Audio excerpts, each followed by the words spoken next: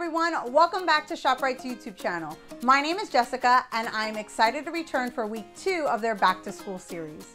This week we're talking all things kids lunches. But before we get started, don't forget to give this video a thumbs up, subscribe to ShopRite's YouTube channel, and be sure to enter their back to school sweepstakes.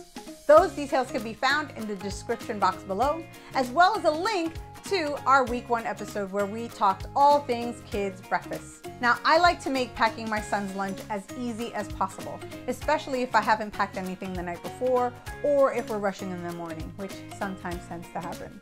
I like to find a container that gives him the options to have something savory and something sweet, and I find prepackaged items or easy items to just pop into his school lunch.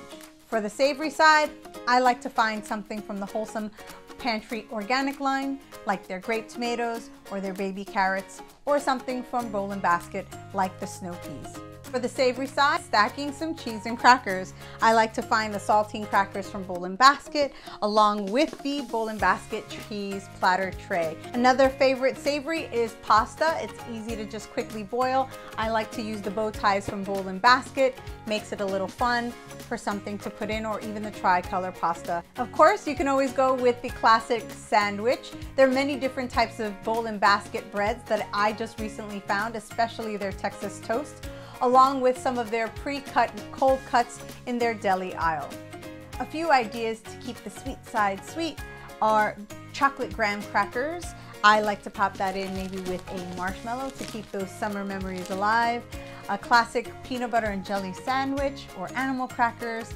I like the Wholesome Pantry organic line of dried fruit, along with maybe just a little smidgen of chocolate from the dark chocolate and sea salt mini grams from Bowl and Basket.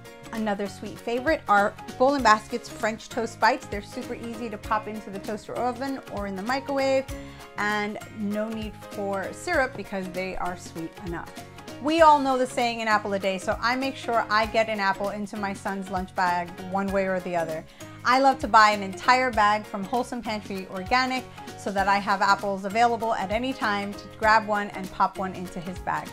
For the little ones, or anyone who likes to have a pre-sliced apple for lunch, I like finding the Bowl and Basket pre-packaged sliced red apples or green, and that makes it an easy way to get their apples into the lunch without getting brown.